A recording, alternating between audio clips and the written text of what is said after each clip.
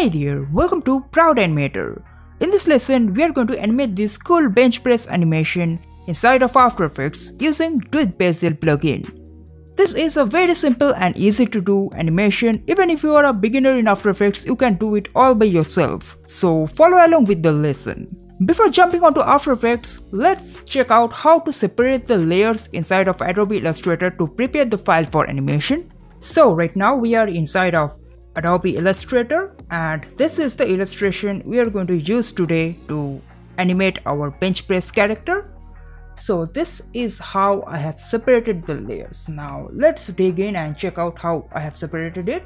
So I have kept the foot layer in a separate layer. Each of the parts of the leg are also in a separate layer. Even the thighs and this hip portion is also in a separate layer. The whole chest is in a separate layer. Now the arms are also in a separate layer. Even the forearm is in a separate layer. Even I have also attached the forearm with the hand as well. And to do this, I have separated this weight in 3 separate layers. This is the mid section of the rod. This is the side portion. This is another side. So okay, we haven't named it. Let's name it as well. Now each of the elements of the face is also in a separate layer. If we want to move it, we can move it independently. And same with the other side of the leg as well. And the whole bench press equipment is in the separate layer. And this back portion is also in a separate layer. So this is how I have separated each of the elements inside of Adobe Illustrator to prepare the file for animation. By the way, if you want to know the basics of how to design flat style illustration or how to design characters, do check out the link in the description or click on the I button at the top right corner. You can get numerous tutorials that will help you understand and learn how to illustrate in flat style inside of Adobe Illustrator. So let's jump on to After Effects and start with the rigging process. We are inside of After Effects, and right now we are going to start with the rigging of the character, and for that I have added a reference layer over here inside of Adobe Illustrator only. This is nothing but few circles that I have added on each of the overlap of the joints so that we can put the structure layers and rig it properly. So we are going to right click on it and convert it into shape layers. Perfect, and let's delete it, and I will turn on the Duik and just select on rigging, then click over here, create structures, and I'm going to start with the arm rigging. So I'm going to select on arm structure. So we are going to select all the structure layer and pull it and put it above the arm. Let's solo the layer and let's put the structure layers. So right like this, we are going to put this particular anchor point of the structure layer on those circles of the reference layer. Okay, right now we are going to parent arm with arm, forearm with forearm, and we are going to select arm again and parent it with chest. So when I move the chest, everything should move together. And now let's select the structure layers and click on these links and constraints and click on auto rig, and your hand will be rigged. Okay, so right now we are going to select the structure layers again and just solo it out or shy it out. So for that, click on this, and also I'm going to turn off the visibility because we don't need to see it anymore, and turn on this one to turn on the shy. Okay, now the hand is rigged. Perfect. We are going to do the same with the other side of the arm as well. So let's do that.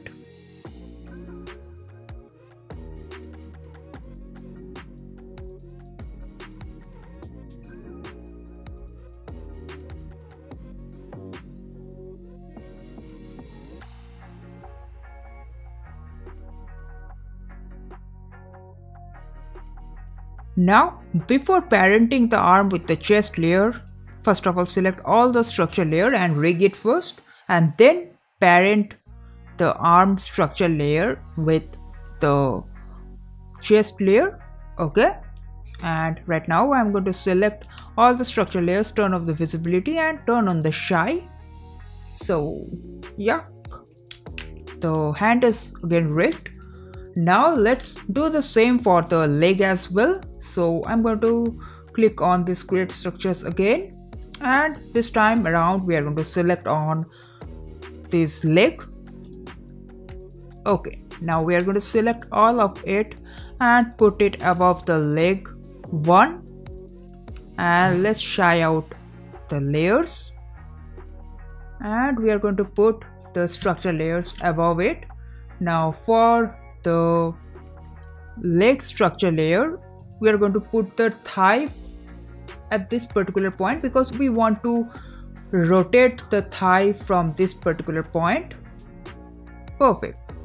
And we are going to put this one over here, and for the foot we are going to first of all put the foot layer over here, toe at the tip, and we are going to put the toe tip in almost in the same place, and let's put the heel somewhere around here. Perfect. Now I'm going to select the thigh and parent it with, okay, first of all just select all the structure layers. Now before that select the thigh and parent it with thigh, and this one with this one, this one with this one. First of all parent the layers and then click on the structure layers and auto rig it first, and then click on thigh and parent it with the hip layer, yeah, this one. And now we don't need to see these structure layers anymore, so shy it off. Perfect. Now we're going to do the same for the other side of the leg as well. So again we are going to click on the leg and repeat the process.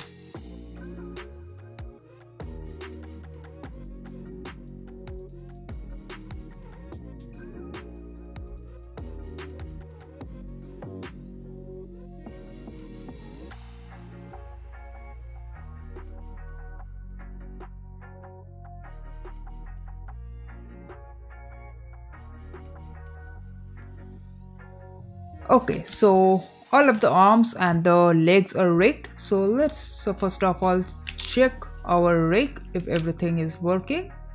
Yep, everything is working. So right now we are going to proceed with our next step. Right now we are going to select all the layers of the head portion and pre-comp it.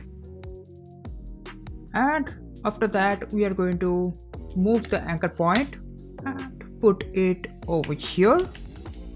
Perfect.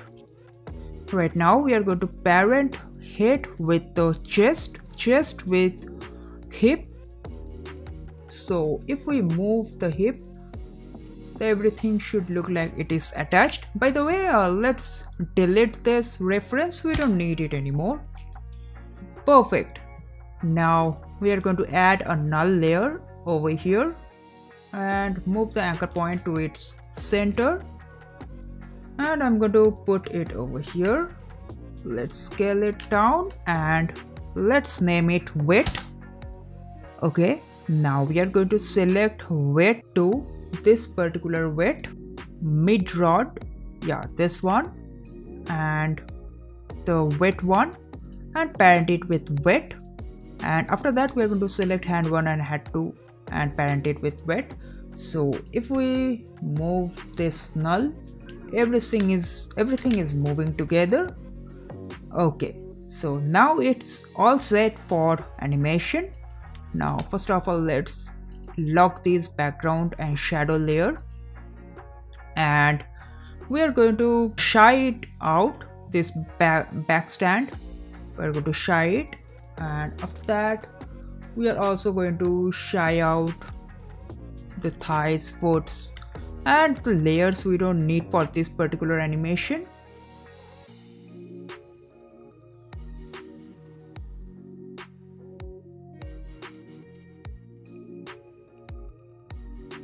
Okay, now we are going to open the position property of this null and put a keyframe over here.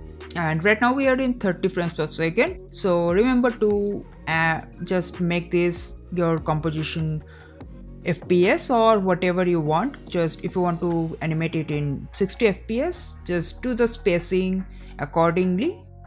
Perfect. And right now we are going to move this down to around here. Oh, okay, we need to move this and just fix the layer arrangement. So here we are going to select arm and forearm and put it below the thigh. Now it's perfect. Okay, so this is the neutral pose. Okay, so the weight 2 should also be below this hand.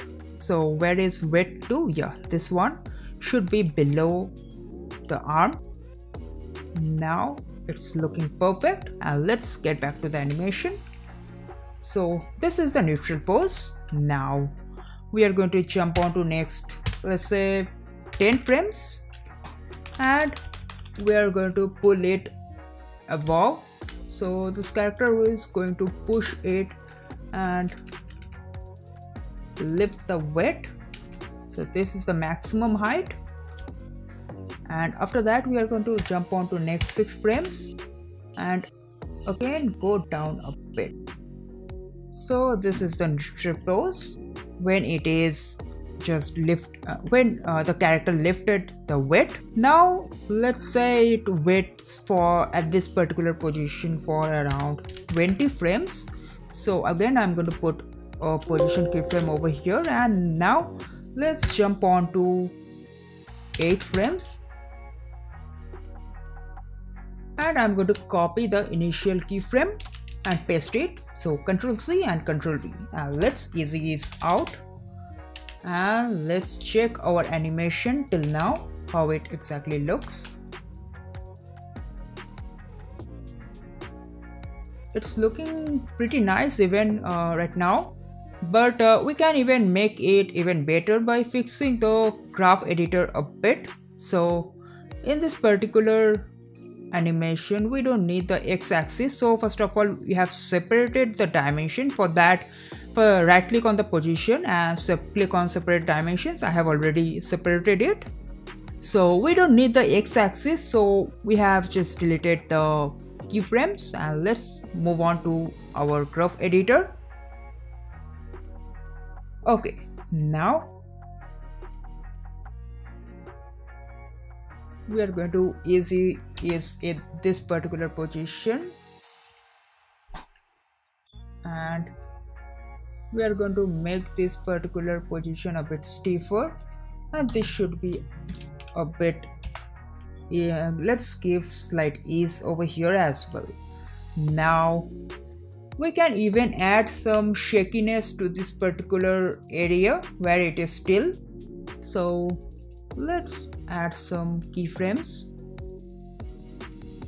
here, here and here. Perfect. So at this particular position let's pull it above 2 pixels, down 2 pixels, then again copy the initial keyframe, and yeah, let's check our animation. I think we can give it more timing when it is lifting up the weight. So let's jump on to next 14 frames, and I'm going to just put the keyframes at the 14th frame, and let's check our animation.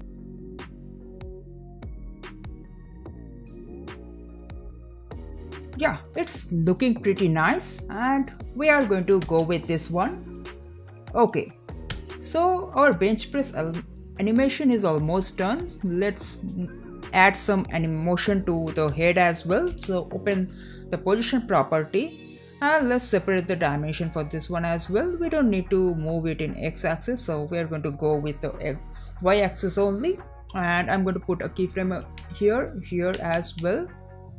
So at this particular position the head should move down a bit, and again we are going to copy it, and let's pull it down even more. Perfect.